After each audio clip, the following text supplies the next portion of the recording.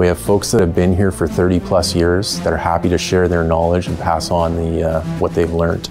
We do a lot of close work with government and professional type users. So think of military or aircraft pilots. And we can take the knowledge and learning from that, we can apply it to other sectors like recreational boating.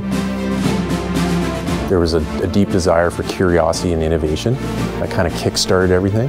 So the floater code is what Irv Davies originally came up with. He was looking for an alternative method for insulation, and it kind of accidentally discovered that it also floated. So it was a very innovative product. And I think it's interesting because it allowed people to float, it kept them warm, and it kept them dry. And we've kind of taken those technologies over the last 50 years through that view of innovation and encouraging curiosity, and really propelled ourselves to be the world leaders in both flotation and dry technologies. The whole premise around the company was around saving lives. So building flotation to save lives, and it didn't really matter what sort of work or play you were doing on the water. The company's vision was to protect you, keep you safe, and save your life. But it's now also geared towards performance, and so especially for the recreational user. I think over the 50 years, we've really developed some key capabilities. So we really are world leaders. And I think it's, for us, the big opportunity is to spread the word. And if you're going to go out on the water and do some activities, the first thing you think of is Mustang Survival.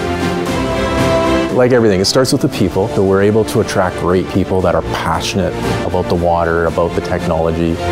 We have a great training program internally. One day we got a call from Vancouver Coastal Health. They had ran out of isolation gowns for PPE, and they basically were looking for companies that manufactured locally that could help them design, develop, and get something running. We brought a bunch of different companies together. We worked with Arc'teryx and a few others to design and develop a new, basically a gown, an isolation gown, within a week or so. And then we turned on our manufacturing a week later, and we started producing.